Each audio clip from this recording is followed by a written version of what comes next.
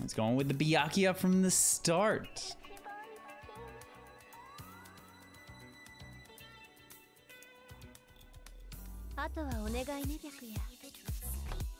That's a sick Byakuya color. I really like that aqua. Start with a dash block.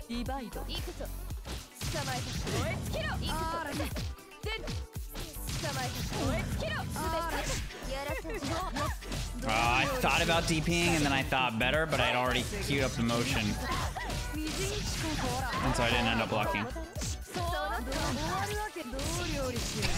Smash at the wrong spot. We're gonna 3C AD. Or just mash 6B.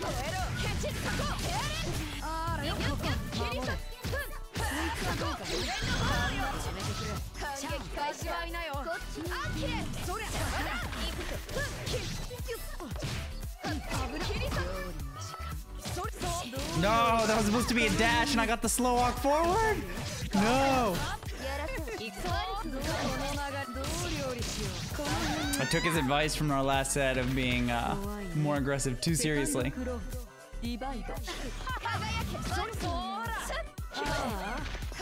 Oh yeah, Byakuya low profile 6B.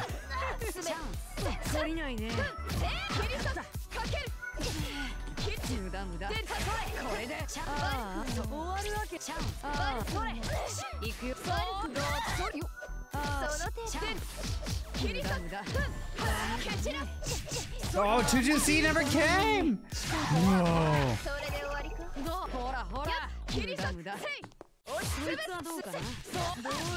Oh yeah, he likes to dash block after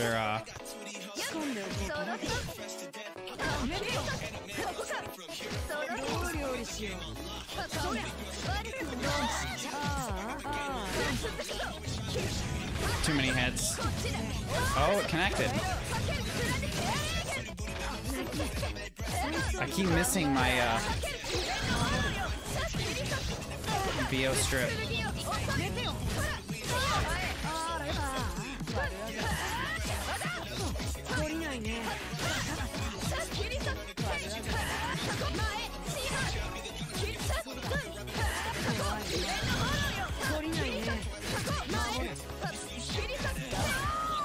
Oh wow, I can't believe that 2C caught him. I was like, maybe I'll chip him out until whoa, you can double 6-6C that way. That is wild. I thought about DPing instead of just blocking. I gotta make sure I block the second Byakuya sets a ground whip.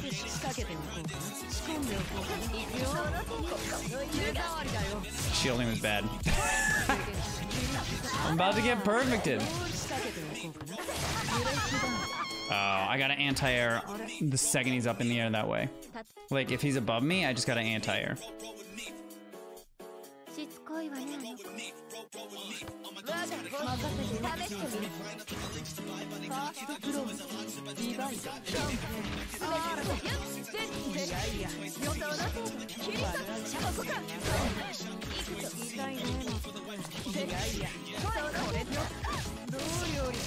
Yeah, that's just me not respecting the fact that Byakuya can stagger like a madman.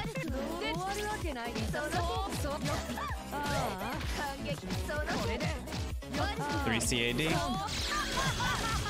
Poor timing for it.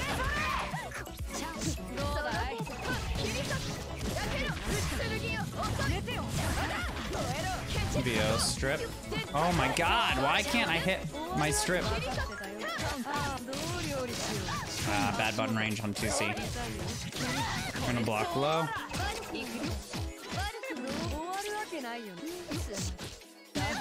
Ah, fuck. I did not tech that. I gotta tech gold throws. It's important.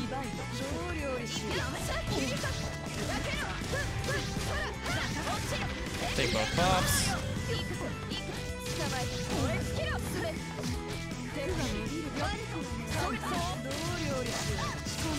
God, the stagger window on that is insane. Is that an A button or a B button?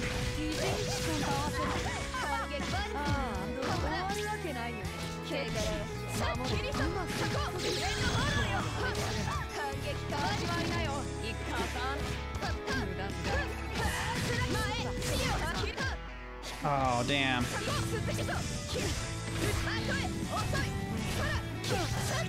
God, I keep dropping the staircase.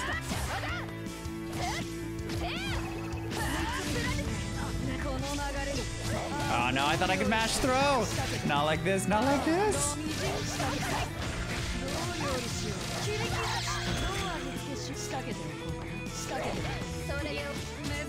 I should have known a throw was coming. Am I dead?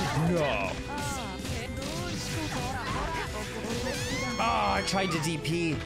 It's just my bad DP side on hitbox.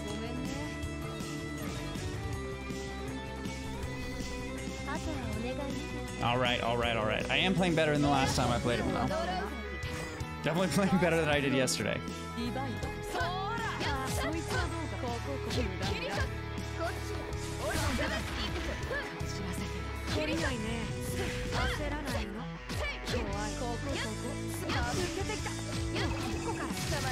Got the throw.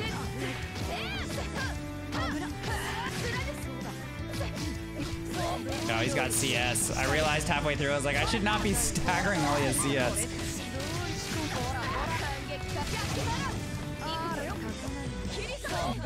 Oh no! Just out of range. Where am I gonna land? Should I CS on wake up? No, I should not.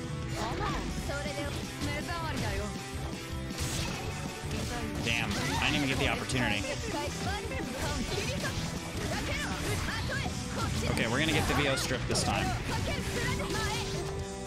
Oh my god.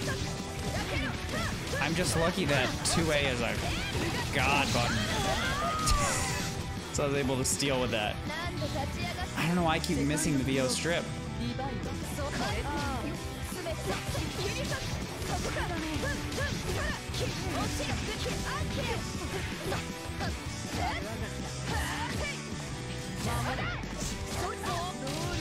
Way too close for that, even with buff. Oh, I thought I could CS into 5B.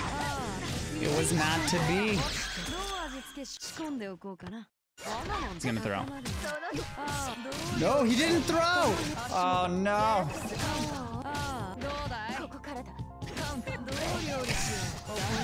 No, that was so upsetting. Yeah, you keep forgetting about the ground web.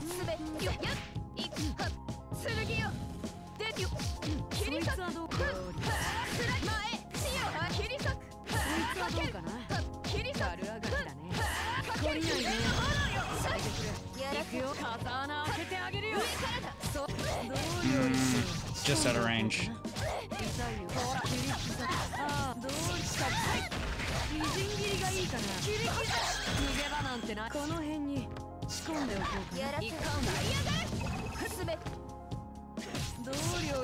God, I tried to backdash, but I was too slow on it.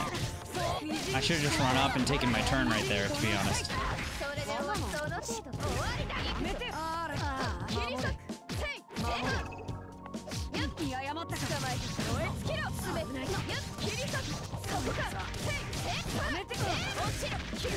There we go, gonna take both buffs.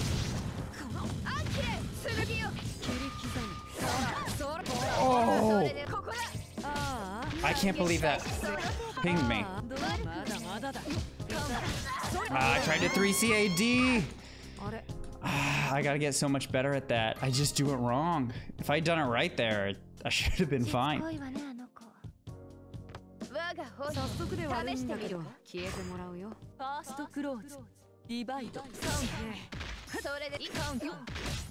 Damn, I tried to dash block on wake up. Bop. I don't know where that came from, but bop.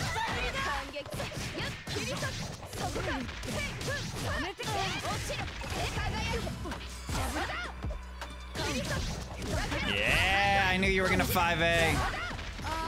No, and I have to drop. God damn it.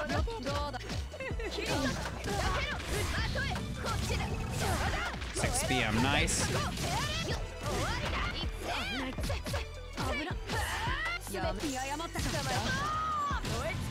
That Sivo was not the Sivo I wanted. I did it too early. I finally got the strip, but not when I wanted the strip.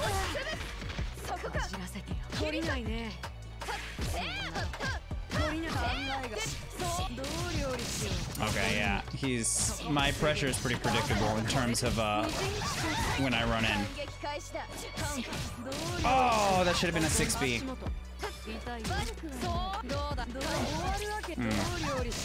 That should not have been a 6B. That should have been, I needed to hold 1 there. Increase 1.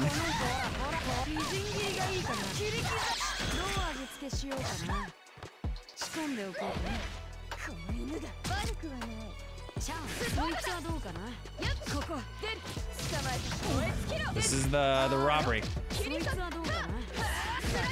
Just gonna push him all the way to the corner. Oh, damn. I was too close. I knew he was gonna 5A, so I thought I could take advantage of that.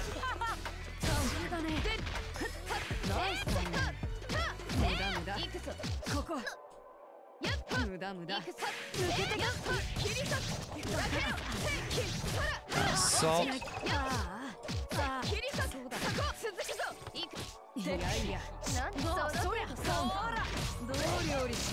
I literally get caught by the same stagger every single time.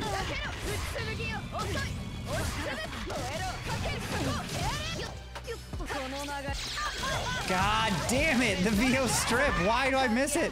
Every single time I've missed it today. I was labbing it and I was fine.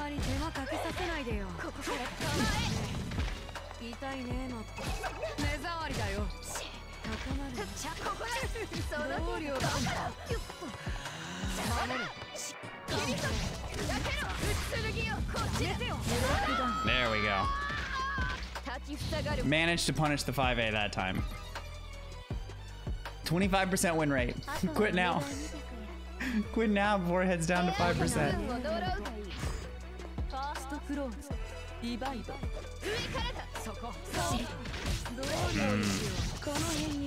His buttons just look so unsafe because they're so big. Yeah, I don't have anything. I just got a dash block out of the corner. That is the move.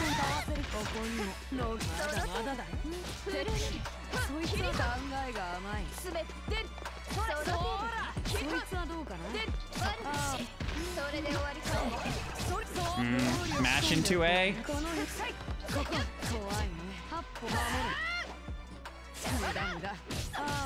Oh, he adjusted from the 5A. Damn. I thought I would at least be able to cheese him once more. Throw again. Yeah, I can throw 3 times. No one ever sees the 3rd throw. Dude, I'm unconditionable. I'm always gonna mash.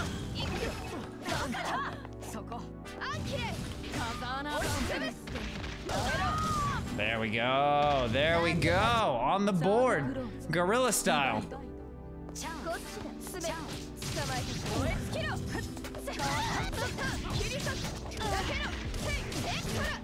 I don't know why I'm winning that interaction, but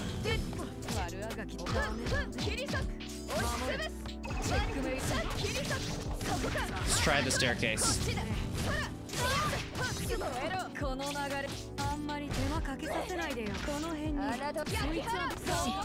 He knew that was coming too. I knew it the second after I DP'd that it was the wrong move. I'm gonna wait until there's some pressure, then we're gonna VO. Oh no, I knew the throw was coming. Oh, I should have just stuck to the VO plan instead of trying to tech the throw. Okay. He's respecting me more than last time, I feel like, at least. Dash B beat dash C.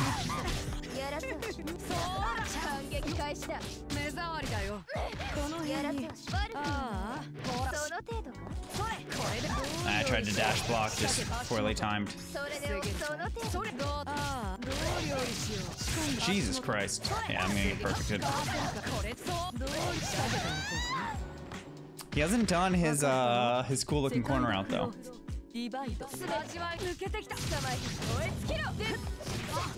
Meaty.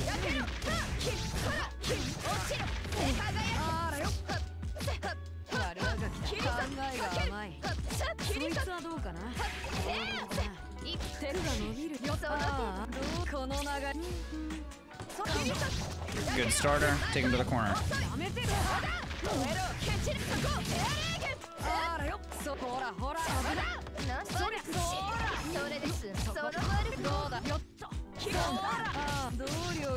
Oh, that was bad counter hit. He's literally just waiting for me to whip buttons and then...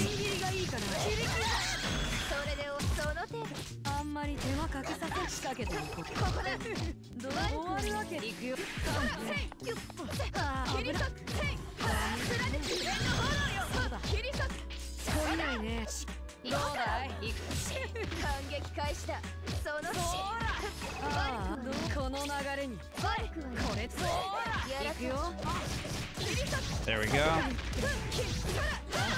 Ugly round, but I took it. Just waited for him to push forward. Oh, the rebeat. That's what it is. And that's what I'm not doing at all. I'm not rebeating.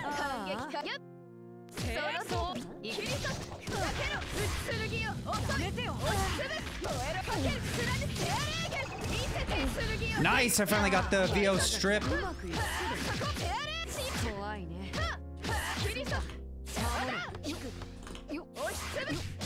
Oh, I thought I would just catch him. I should have 2-1-4 beat. I think I would have caught him with that.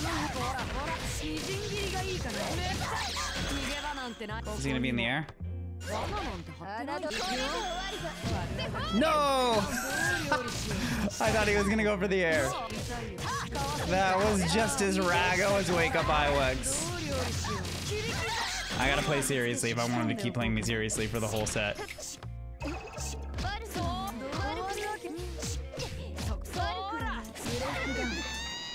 I gotta stop trying to match out with 5B. If I'm gonna try from all the way in the corner, it's gotta be at least 6B, even though Byakuya is just low profiling it. Let's get something a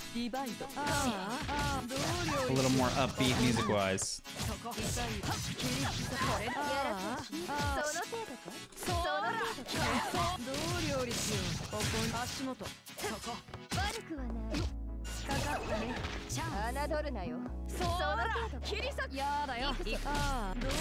Whoa, I don't know why I got dinged for that. I should have been blocking. Unless I wasn't holding down. Damn. I had that. This song.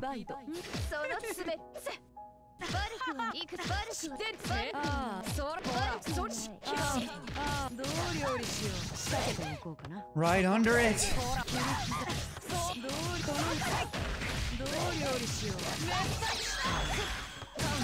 Oh my god.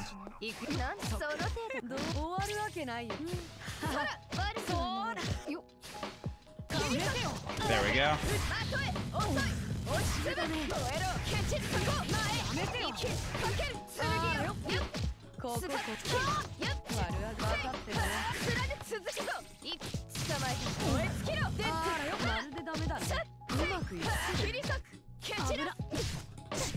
Oh, I was just like not plus enough. Oh my god, I was so close. No.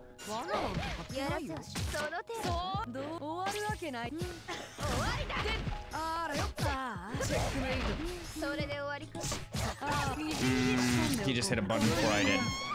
Damn. That sucks on that 2-1-4. I was positive I was at the right range. I must have just been like, I don't know, a few pixels off from being actually plus.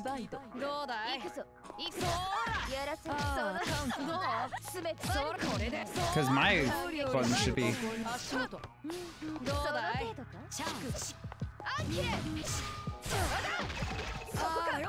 I really gotta practice that conversion. That's Wagner's best starter.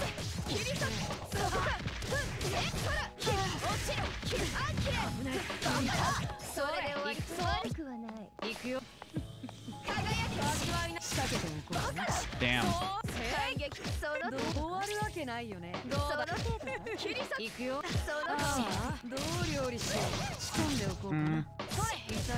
I feel like I'm gonna watch this and it's gonna feel like Groundhog's Day at the end with exactly. Wow. Okay, I thought I'd be able to punish that because it whiffed, but I guess he just kind of comes down on you slowly.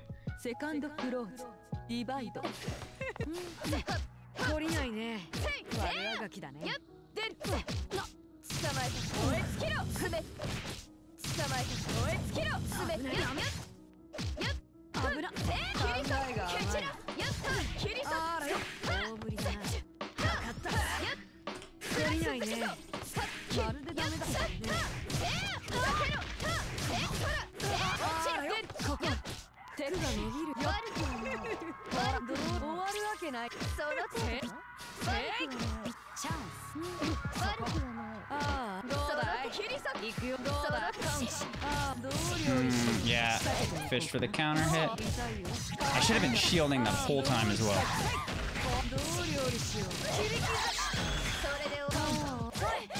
Oh, he's just letting me get dinged by that. I gotta let it just pick me up.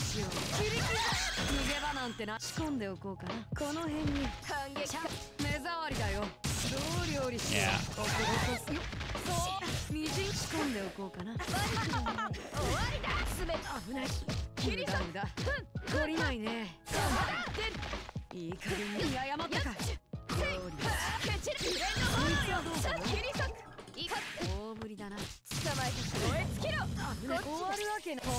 No!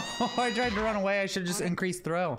So many little things that, like, after the fact I realized, like, I would have taken the round if I had buff and everything. That would have just killed with that throw.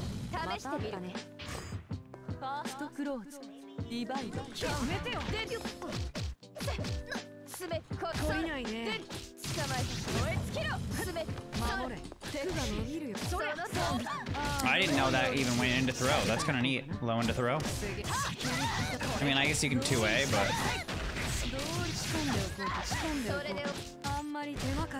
Late on the tech. Way late.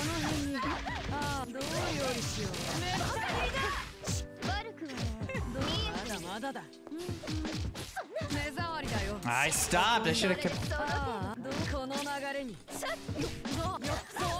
Wow. I don't know how that didn't connect.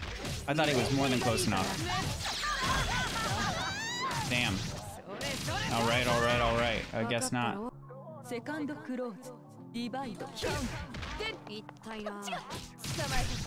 With throws plus!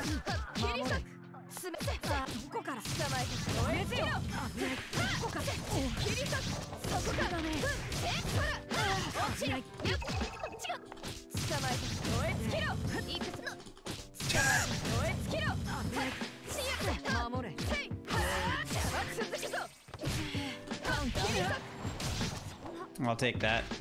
I think that was a bad CS still overall, but...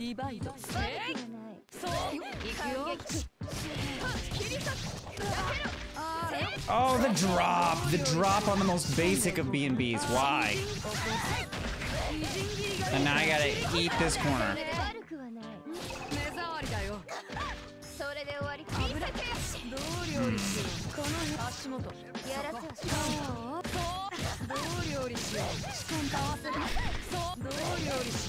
It's like my brain just turns off.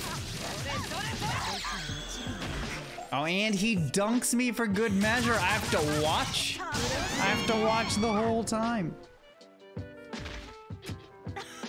Oh no.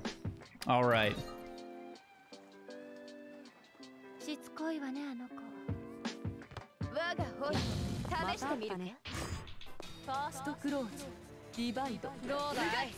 Not what I wanted. I wanted Tiger Knee it, but...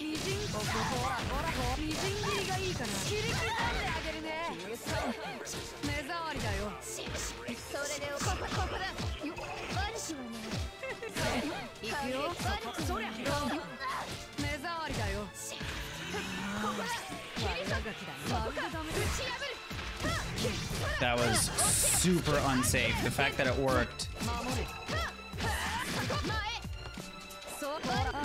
probably is just because of net play. Finish that thought.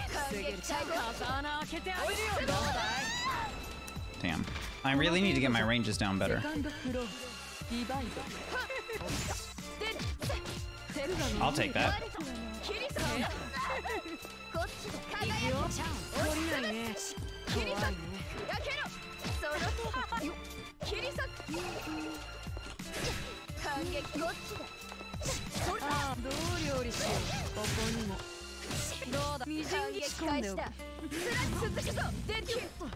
Oh, damn.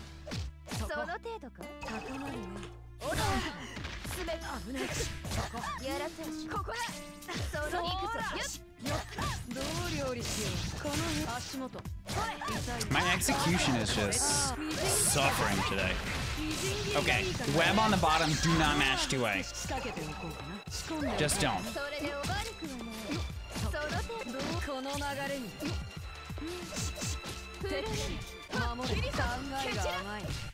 2-2C, where were you? I could have sworn I hit it. Damn. I was like positive. At least get out of the corner.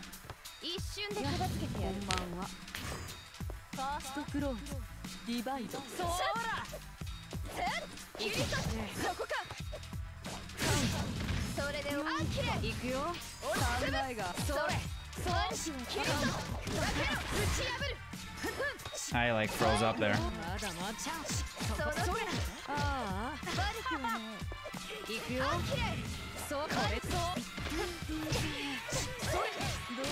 He must have more hits on.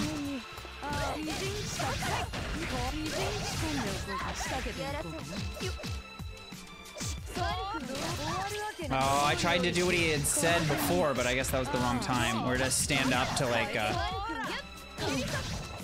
hit the web.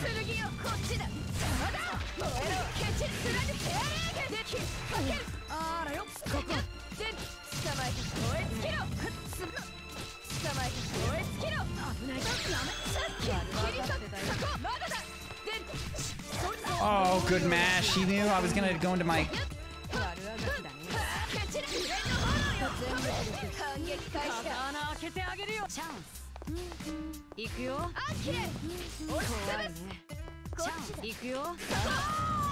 I'm just gonna wait until he dashes forward.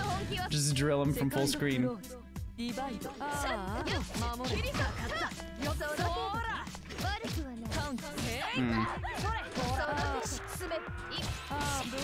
can dash block him into the corner if I do it right, which is the first time that idea has occurred to me.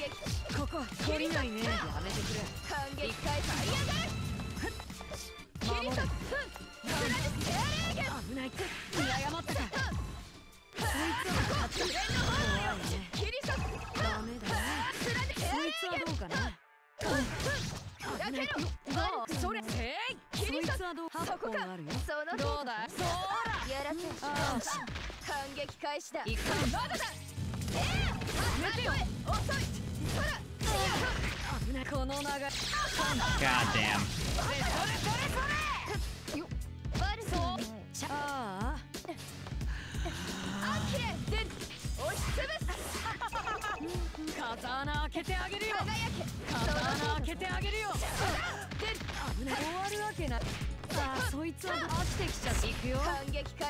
Yeah, he was expecting the V out. No. Damn, okay. He buffered his dash before mine.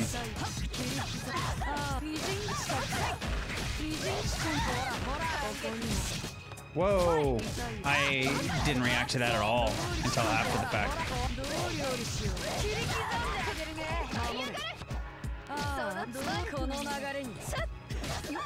Oh, where's my 6B?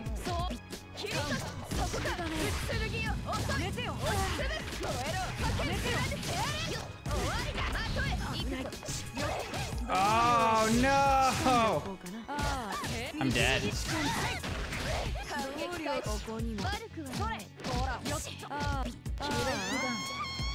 Yeah, I gotta stop that, especially against Byakuya. Just the far reach 6B. It's doing me no favors.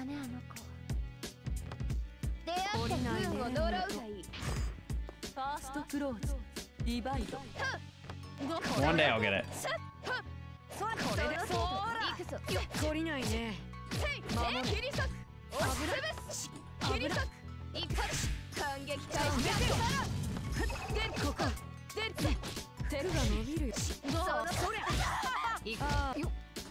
Whoa! What just happened? I got pulled out of the game.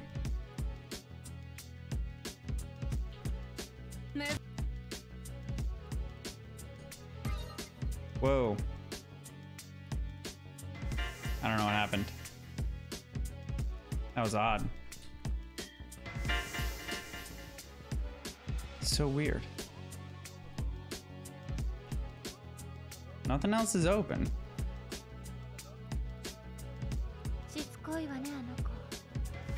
Uni being uni.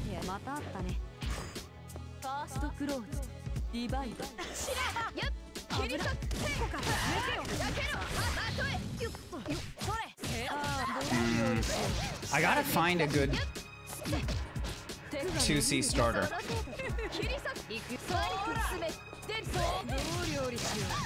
Because that route that I've been using isn't like conducive to anything.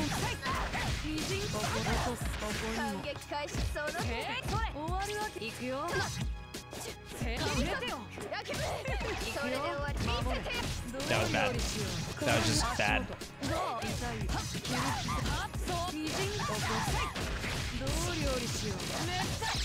Yeah, I'm gonna lose all of Veil off too.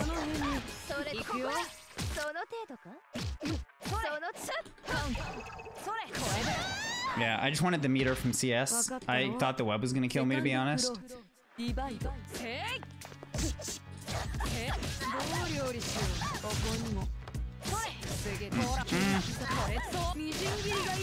Hello, corner, my old friend.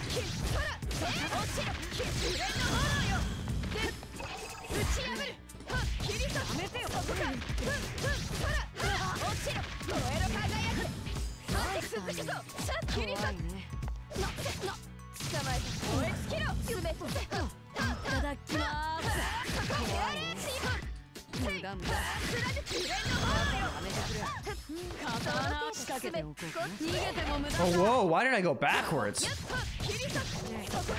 I definitely dashed forward. That's interesting. Oh, I finally had it this time! I finally had it and I got punished for it. I guess now I know it's a bad round start option.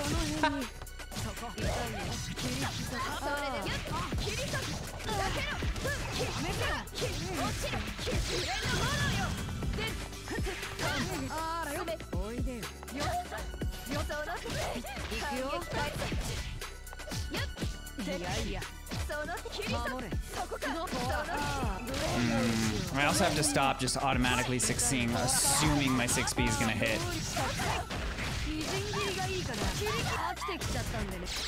I'm dead. You're gonna drop me into hell with the hole. Yeah.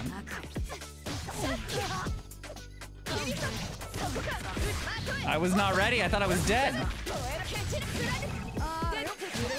No. Oh. I got CS too late at the end of the combo to extend with VO, or CVO rather. I mean, I dropped before that, and then I tried to just keep the pressure on, but...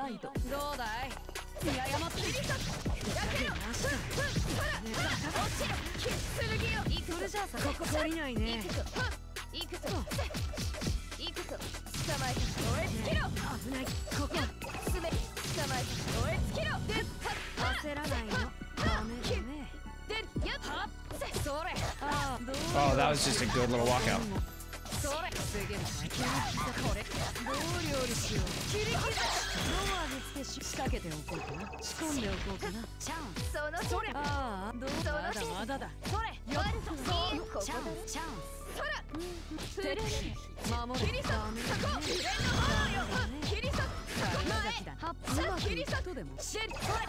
Oh no, I thought I could get in under the next attack. Or like not under, but between the two attacks.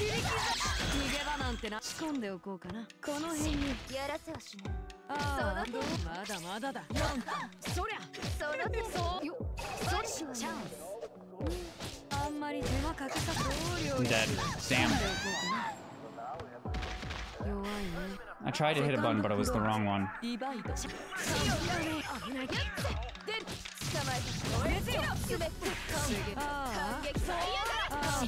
Oh no, I thought he was gonna keep the pressure on.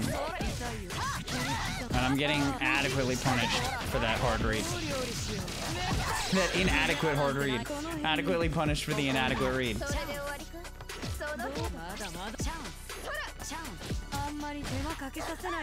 Damn. I mean, he definitely knows I'm OSing with 3 CAD. And he also definitely knows I'm not doing too great with it.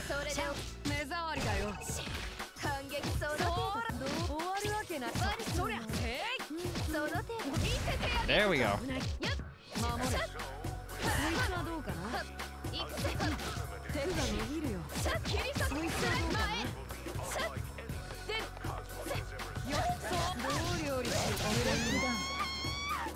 That was depressing. All right, all right. I don't know how many we're going to.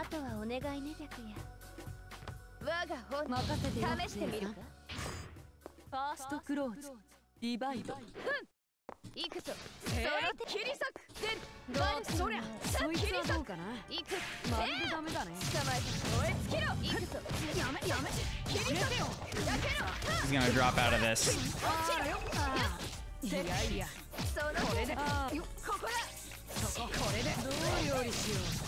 Oh, I was too far to really be threatening with CS.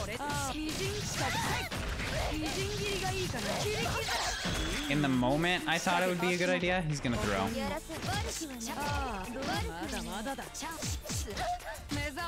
I knew it was coming too. I don't know, I tapped 3 CAD and then I stopped.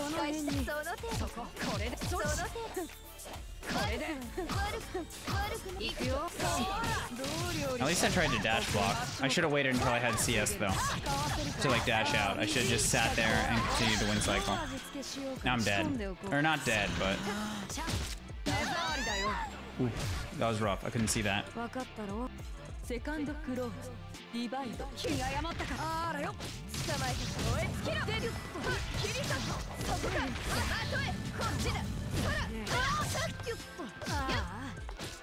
God damn, I really gotta lab that staircase.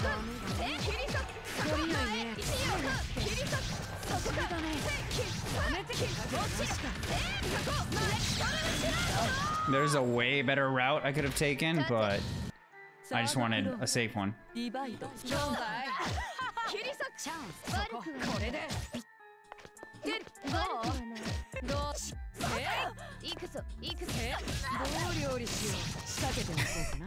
I'm playing Byakuya like I'm playing Hilda.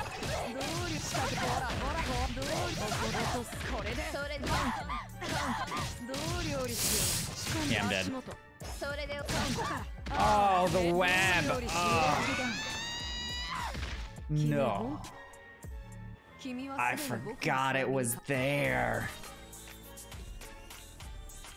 I just saw him kind of like around, like just hanging out. I thought that because he was just kind of hanging out there, I could.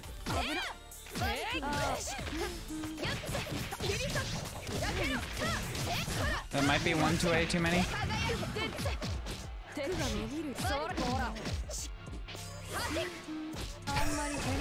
That was Rago as hell.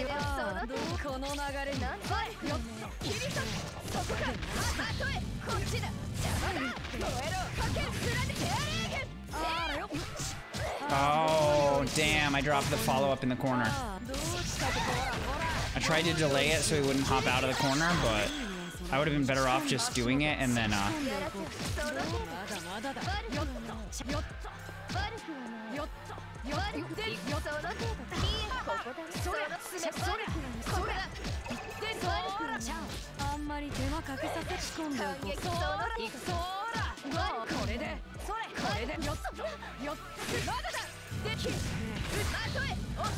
Let's go.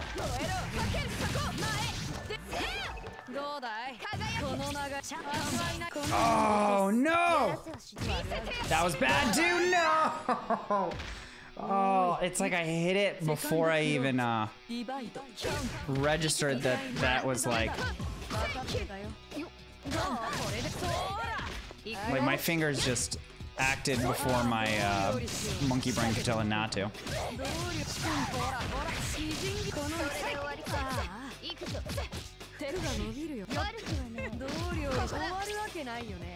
It's gonna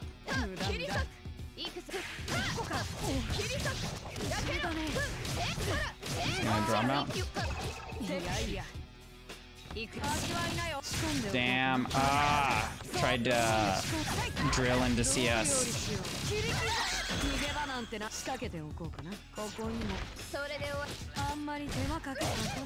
Dead.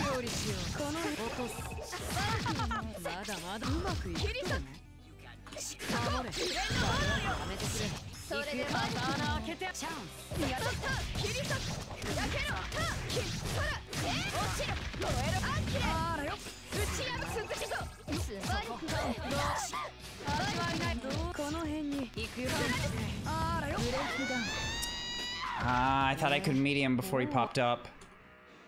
That was just like a miscalculation on how long it takes him to get back up.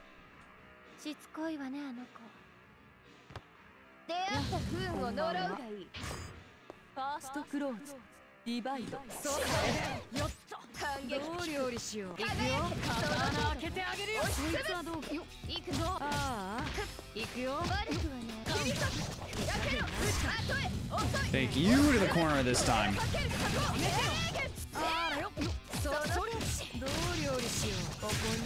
That's the wrong button to match with.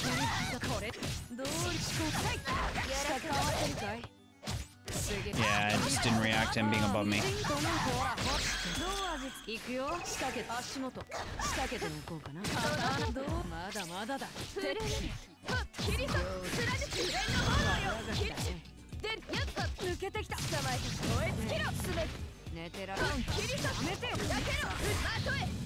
Meaty 5B.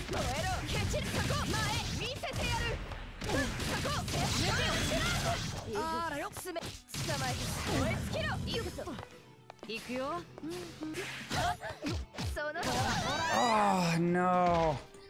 Why did I mash? I made the right call by being patient. I thought with that Sivo I'd be able to get IWEX. But damn, I just ran out. I ran out of meter. Oh, that was so unfortunate.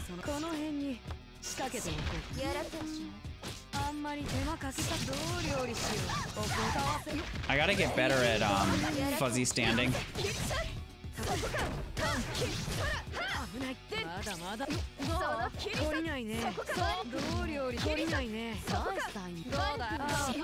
I also gotta stop that.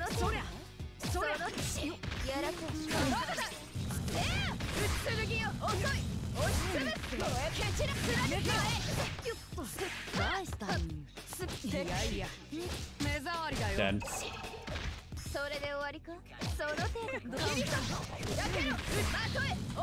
That was a ballsy match.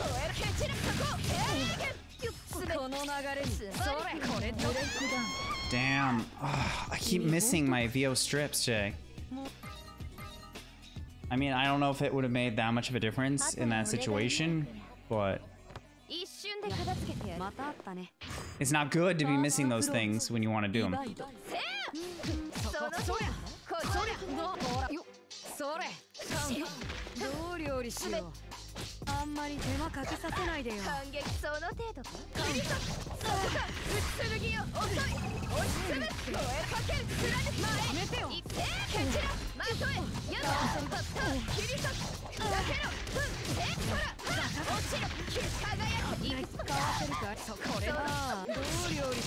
God, that low. It's such a big low.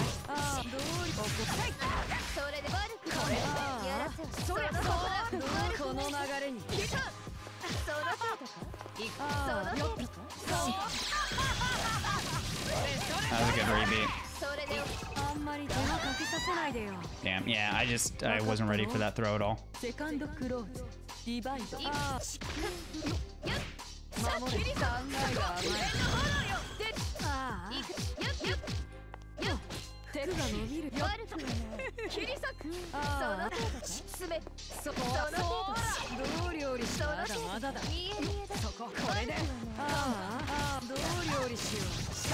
You know what I'm gonna try? I don't know if it'll actually work, but I'm gonna try matching DP in some of those. How did that hit me if I was blocking? I thought I could stand to get rid of him. Huh. Is my No, I'm just an idiot. Oh my god. I don't want to talk about it. I was hitting I was holding down instead of back to try and stand up. I want to keep blocking, so I just held down.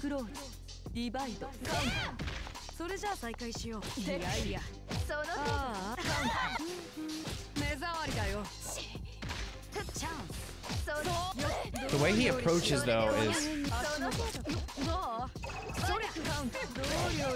I like the way he never does the Rago full screen run that I do. He just dashes forward.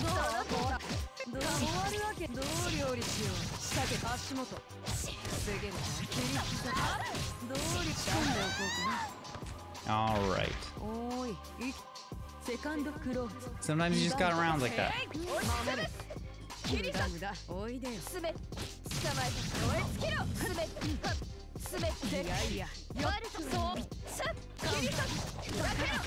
Try for the staircase again.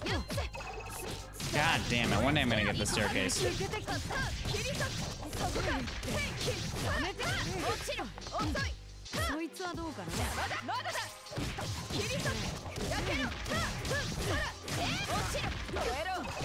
Oh no, how did that drop?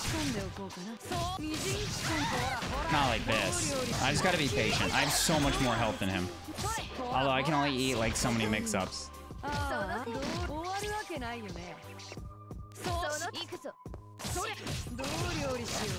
Yeah, he's giving me chances.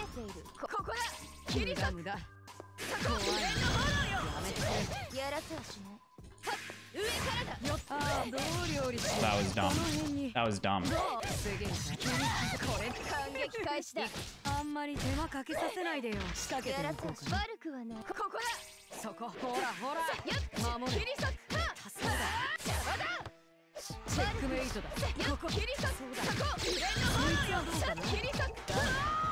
There we go. There we go. Oh my god, he almost got stolen from me. He almost robbed me back.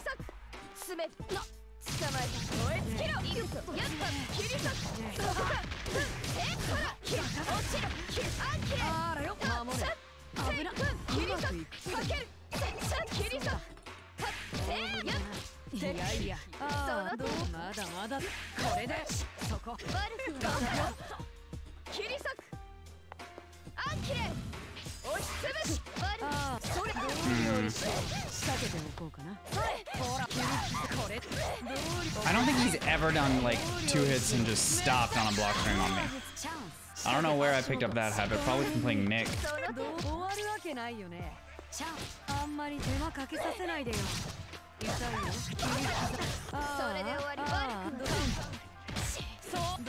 Oh, I should have been tacking. Okay.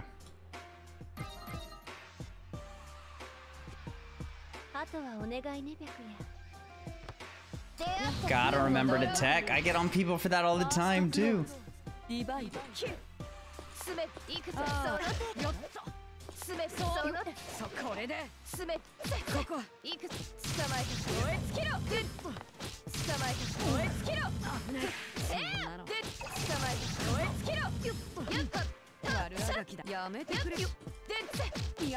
I'm not gonna give him any space this time. I'm gonna...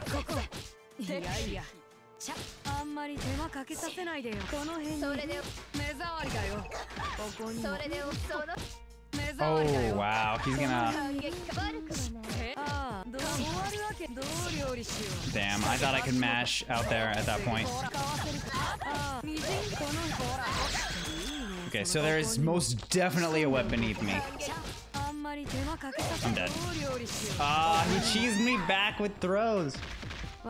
Although I definitely do think the idea is not necessarily to, since I'm messing up the 2 and 4 range at the moment, maybe just stay closer to him.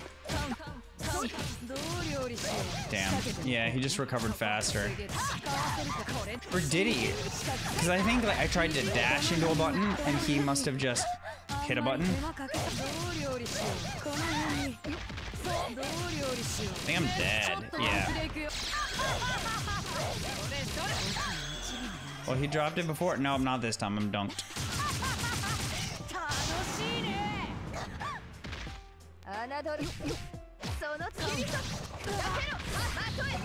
No, my pixel health comeback.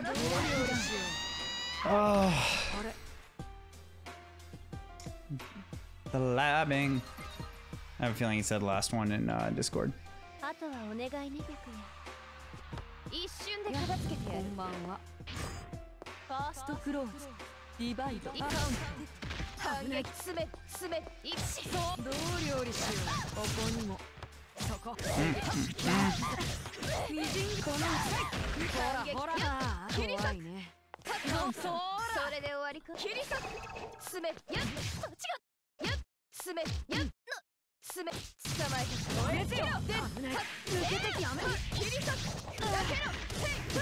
I'll drop out here.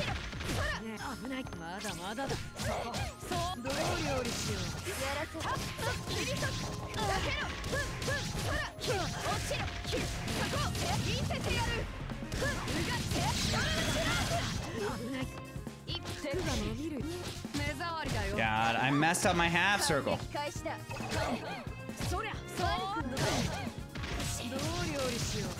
I should have teched there.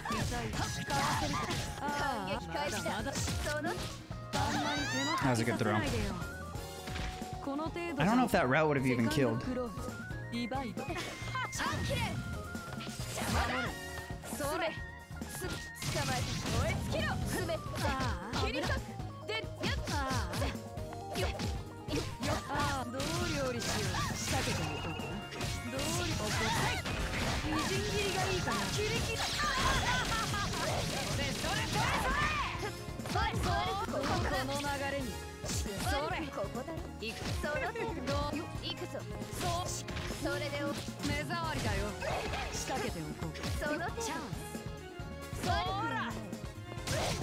I wanted to drill out and try and CS, but I actually don't know how to drill from that position.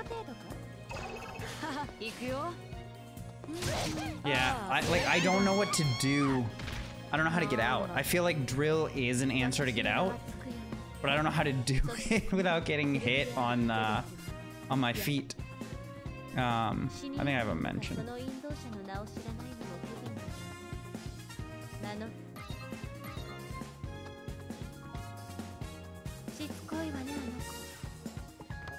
I actually gotta practice that. I need a notebook or something. Well, I guess that's why I'm recording.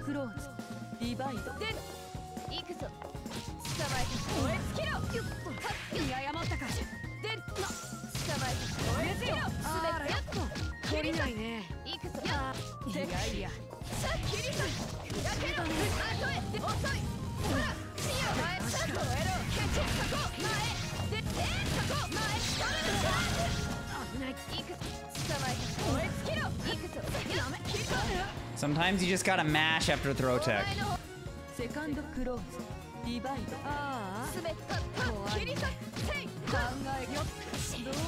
Ah, my 5B didn't come.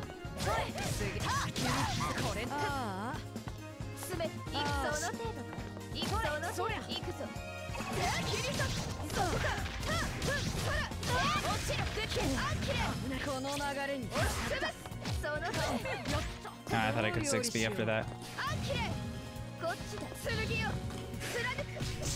Oh no, he was just spaced out enough. I thought I could get the follow-up to be safe. Oh no! I know I can just block, but I feel like Byakuya can just keep you in the corner forever if he has a web under you.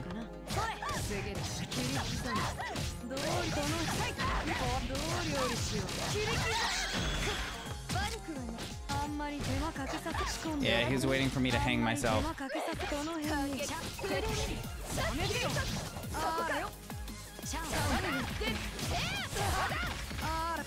I almost had the follow-up.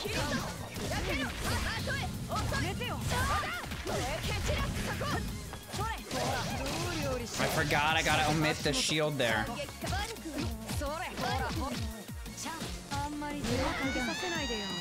You know what? I keep one CADing instead of 3 CADing. That is because I'm trying to get away from 1 AD. So I just keep hitting 1 instead of 3 CAD.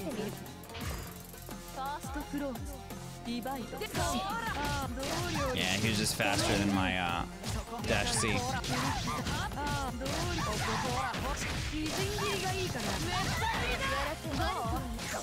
Oh.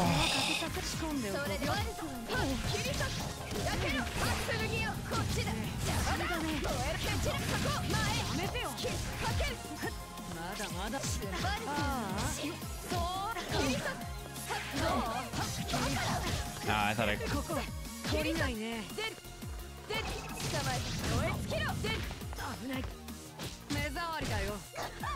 Right as I was gonna mash. I can't react to that at all. Oh, I blocked it. But then, and then I got hit by the other shit because of the block stun.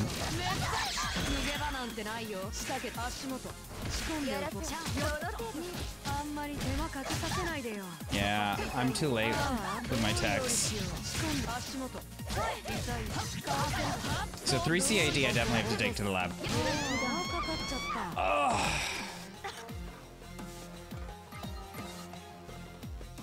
So we're gonna stop at 25. Nowhere to go but up. Nowhere to go but up.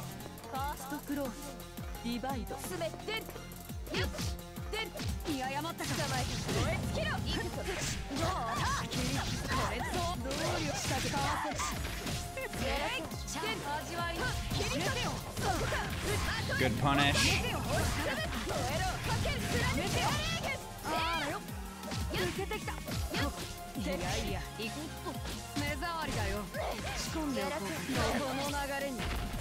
Wow, that was a weird interaction.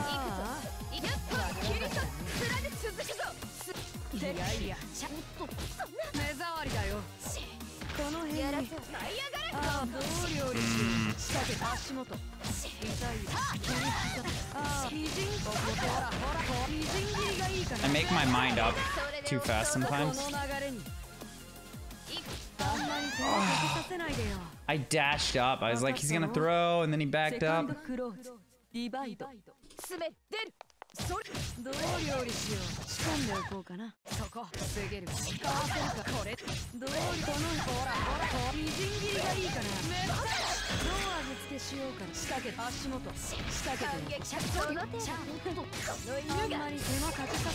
Ooh.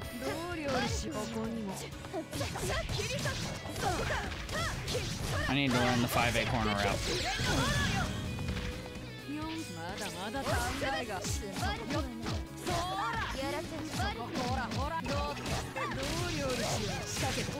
I'm dead. I'm dead and I deserve it.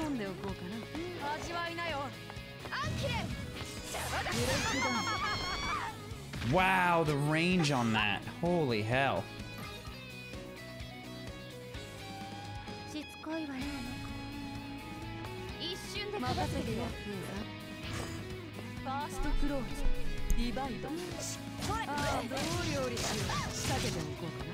Oh no.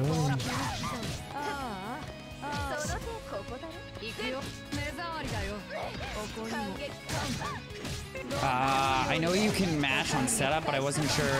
I guess it's meaty.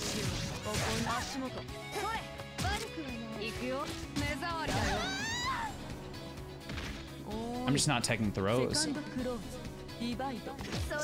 I mean, there's lots I'm doing wrong, but not throw teching especially is a big one.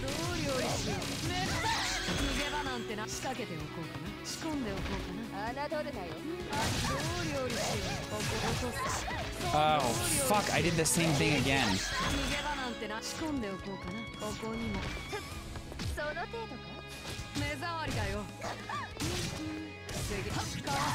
Where I gotta get better at stream consciousness.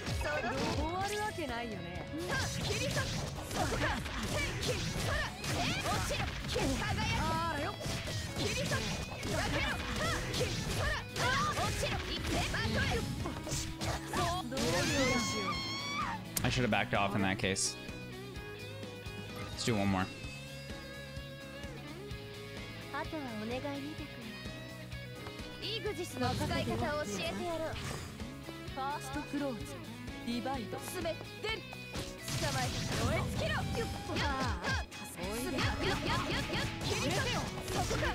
This is gonna be Rago and he's gonna drop off super early.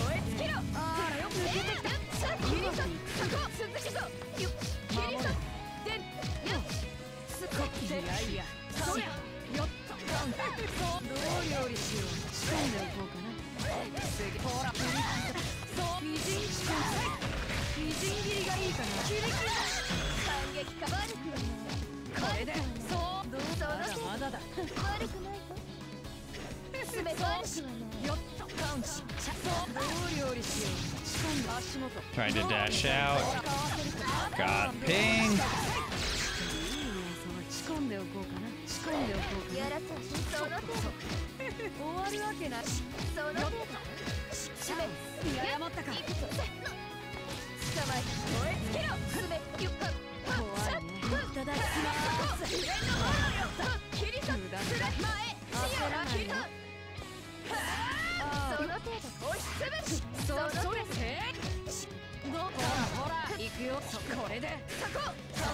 Oh! I can't CS it on whiff.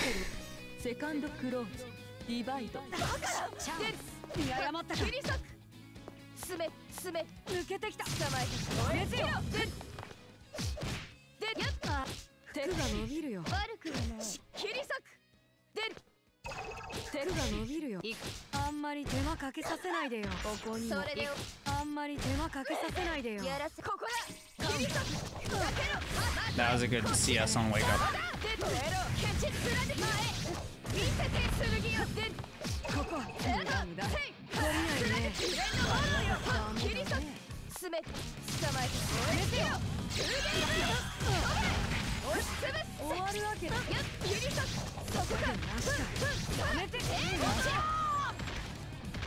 Damn.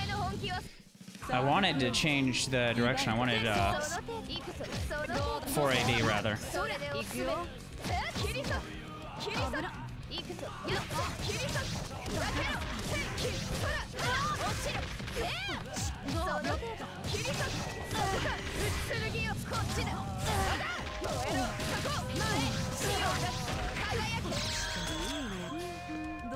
I was ambitious to try and take a buff there.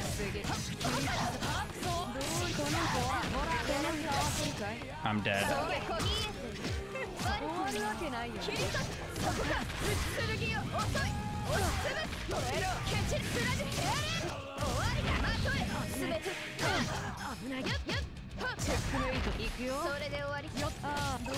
Oh, from downtown.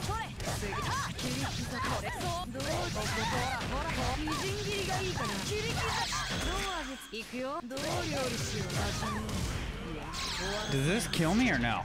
No, this won't kill me. It's gonna hurt a lot. Oh my god. He's gonna expect a reversal. Oh no. Okay. You know, I'm happy to end on that one. 25 games, I took one. I'll take that. 4%.